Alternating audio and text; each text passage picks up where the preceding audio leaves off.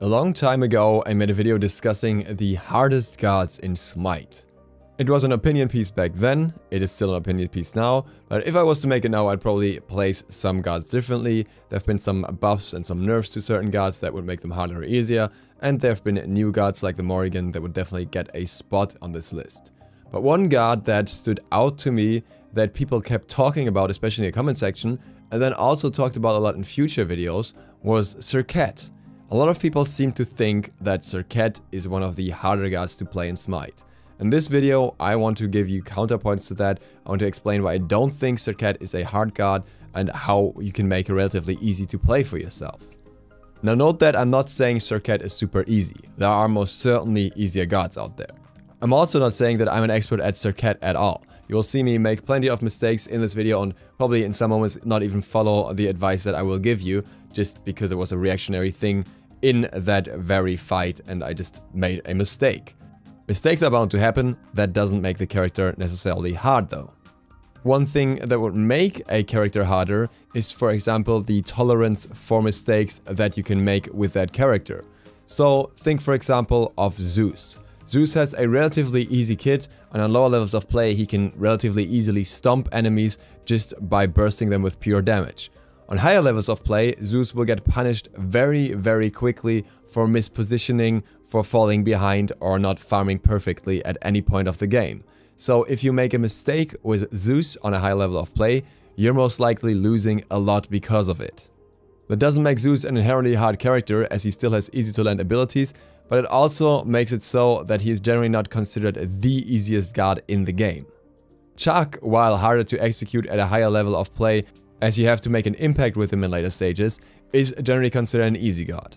He has easy to hit abilities, he has easy sustain, he has an easy lane clear, and he's also relatively safe, meaning that mistakes aren't punished easily. And now we look at Serqet. Serqet has 2 hard CCs in her kit, both her 2 and her ultimate have hard CC, and she also has 2 mobility abilities that can be used as escapes, of which one also has a stealth. That means that unless you have an Awilish on the enemy team, she is, along with Janus, one of the best gods at escaping. She furthermore benefits from building cooldown reduction in general, and that just increases her escape potential. So with Serqet, unless you get incredibly hard focused or you're very far behind, dying is something that will not happen all that often. So in terms of survivability, there's a whole bunch of gods that are harder. That is, unless you constantly use your 3 to engage. I would not recommend doing that. Instead, I would recommend getting Blink. Blink is an incredibly strong relic on Serqet that further enhances her already very high mobility, allows her to escape when she already built some distance, or engage with it and not use her escapes in order to deal damage. And as such, in situations where you can't just walk in on the enemy, instead of having to use your 3, you can just use your Blink instead. But Duke, then I won't get a poison stack when I engage. Well, actually your 3 doesn't give you any poison stacks anyways, so that doesn't matter. It would just be a little bit of extra damage, but you're usually much better off having the escape for that and getting the damage off in other ways. Next, there's the part about clearing. And Serqet is actually not bad at clearing, at least jungle at all. Her 1 is a very strong clearing tool, and even her lane clear is among the assassins one of the better ones, as she can dash a whole wave. Obviously, laning Serqet is rather hard to play, because she really isn't designed for it, but that goes for pretty much any assassin. Her damage is also very high and much less item dependent than other assassins. Due to the fact that Last Breath will always have the full 100% healing reduction and will always deal true damage, you will get plenty out of your ultimate even when you fall behind. In fact, so much that Serqet has been played as a support in the SPL, as she really doesn't rely on items for a lot of her damage. And not only that, many popular builds for Serqet at the moment don't even include many damage items to begin with, even as a jungler. Often we'll see items like Spirit Rope, Mantle of Discord, Mystical Mail, Masamune, Unsealer, all that kind of stuff, all these tanky items, and just make her work around that. That way she becomes almost unkillable due to all the extra protections that she gets in addition to her mobility, but she will still have all that damage through her ultimate, and in combination with Titan's Bane you will still get decent damage out of your other abilities as well, so that's not like that would be falling off because of it. While her looks and her design definitely don't indicate it, Among the assassins, Serqet is one of those who loses the least by going into full defense, as she has so much true damage. The only ones that compete with that are those with built-in shred, basically. So, what do we have so far? Easy jungle clear, very high survivability and high mobility in combination, flexible build options, because you can still go for the crit route as well and deal a ridiculous amount of damage that way, good burst potential, and good lockdown. What's left? Why do people think that Serqet is hard? Most of it, at least from what I can tell, is down to her 1 and her 2. The combo between those two seems to be rather hard for people, and there's some other things in combination with that that kind of require you to read her passive as well, which many people don't do to begin with. So first of all, let's talk about the passive, because that's the simple topic here. If you use her 1, her 2 or her ultimate, you will apply a poison to the target. Consuming poisons will deal damage to the enemy. Much like her ultimate, the damage here does not depend on items. It's 10% when 2 poisons are consumed and 25% when 3 poisons are consumed.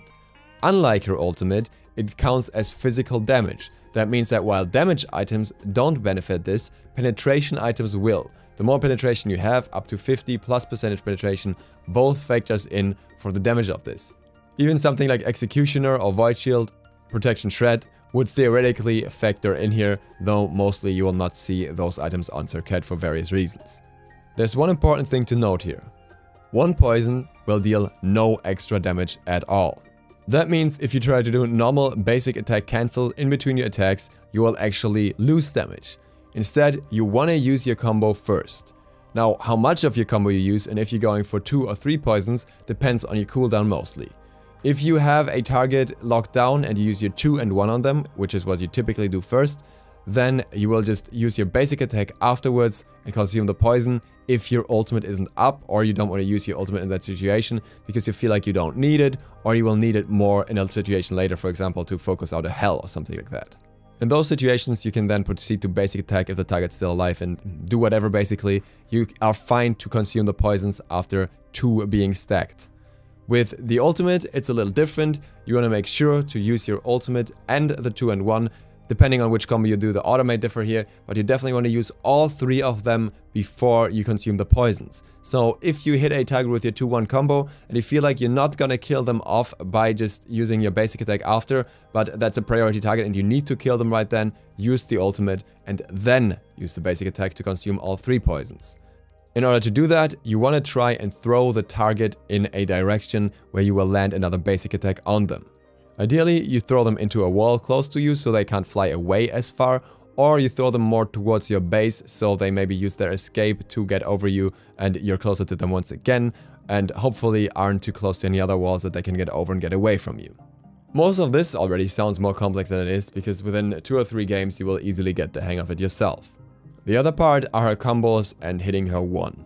Now the thing with her 1 is that if you're very close to a target and you just aim down to the ground, you can be pretty sure that you will hit all 3 ticks of the 1 on them, assuming that they're walking towards you. So what do you want to do to make them walk towards you? You use your 2, because that taunts them and makes them walk towards you. So the ideal timing will always be using the 1 right after the 2. That won't always be possible. Sometimes you'd have to hope for the enemy to be greedy and basically walk into you, or sometimes you will just not connect all ticks of the 1, but it's not necessarily an issue either. You can still crit on less ticks, you can still apply the poison that way, and you can still follow up with other abilities if it wasn't enough, or you can just use the 1 to get out and still deal a little bit of damage on the way out. If you want to do the perfect chain, then you do a basic attack before you use the 2, so you get some extra damage off that way. But in many situations that's not really possible, is if you get that close to the enemy, they will already start using their escapes or similar. In that regard, it's worth noting that Serqet's 2 takes a bit of time getting used to, as it has a fair bit of delay compared to other abilities, but once you get the hang of that, that doesn't really feel hard anymore either, and sometimes you just miss it and you just hit them on the second shot instead. Obviously, ideally you want to hit both shots of Cobra's Kiss on the target, but quite often I would rather go for a bit more of a spray method where you try to hit them with at least one of them when you're not that confident with hitting it yet, as the extra damage often isn't even necessary. In situations where you're 100% sure that you want to use your ultimate, you can start the combo with your ult and drop the ult onto a target, then use your 2 and then your 1. That way you will also ensure the full combo, and if the enemy uses beats, they will still have taken the full damage of your ultimate at least. Theoretically, you could also do things like minion bombing with the ultimate. But generally speaking, that's more of a gimmicky thing and I wouldn't recommend it in most situations. What for me personally is much harder than anything else is finding a way to close out a game. Serqet's tower damage is not exactly impressive, and while she's very good at picking out isolated targets, her teamfight in general is a bit lackluster unless that target explodes in the team, and other assassins just do much better at that job. So therefore, while I don't believe her kit is hard at all, it can still be a struggle to win a game with her in that regard, as you have to be able to rely on teammates at least a little bit for them to do the parts of the job that you can't do. But again, that's also true for many other assassins. And with that, thank you guys very much for watching. I hope to see you all for the next one tomorrow. If you're not subscribed yet, feel free to click the sub button and maybe the bell. It really helps me out. And also gives you the chance to win some codes. Top comment of the day from the joke about Titan's Bane video, Titan's Bane vs Executioner, goes to Chris McGims. Guess you can say Titan's Bane has been executed. I'm sorry you had to witness that. DukeSloth, out.